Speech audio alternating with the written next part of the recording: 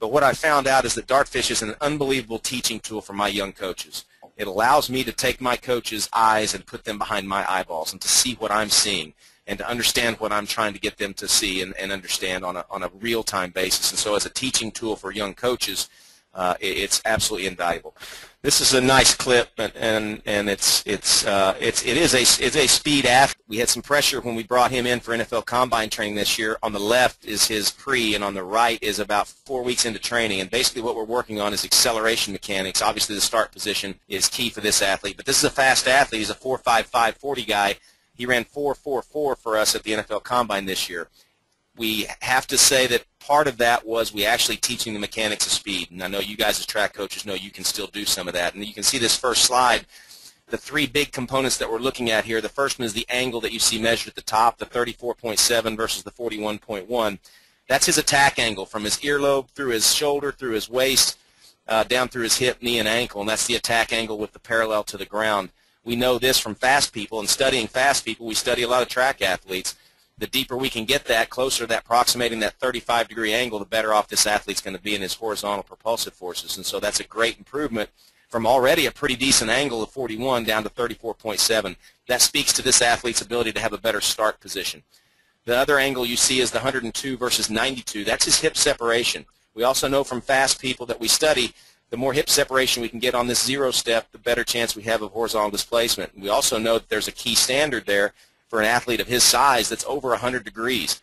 And so that's basically an angle that's going through his hip joint on his right leg, back through the femurs of both legs, and that's the angle you see of difference. And so all of a sudden we can draw in this athlete's their ideology when they look at their pre to what they ideally want to be when we're testing. And to gain 10 degrees of hip separation is critical. And what you can see there, the result of this is a hip displacement at touchdown of 1.3 meters versus 1.19 meters. And so in effect, what we've done is we've created a more aggressive attack angle, a more extreme disassociation of right hip, left hip, and the end result is a bigger zero step of 1.3 meters.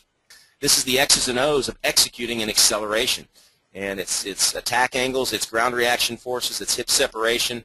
These are techniques that until we draw this athlete's eyes into these things that he's doing, making him apparent or obvious to what it is that he can't do, it's hard for us to go back in and change. And certainly our drill work supports these things, but number one, the athlete has to know what they don't know. They have to be made aware of their insufficiencies, and that was the first step. And then when they come back and show them this pre-post, I can promise you Chris Gregg is on the take with our techniques after watching it, because what he's caring about is what's happening on that lower left corner there, where he's already shaving about 1/10 of a second off his first 10 yards. So it's a pretty striking video comparison left to right.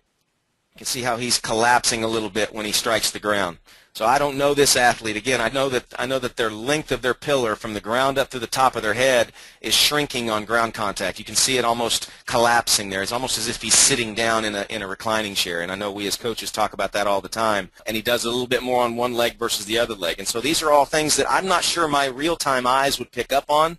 I wish the coaches that I grew up with over the last 20 years that I stood around and listened to them talk about human movement had this iPad Express tool, because there's so many times I wish I could crawl behind their eyes and really see what it is that they're seeing. And I think that's the powerful piece of this tool now, is I'm able to replicate some of my 20 years of experience in my young coaches.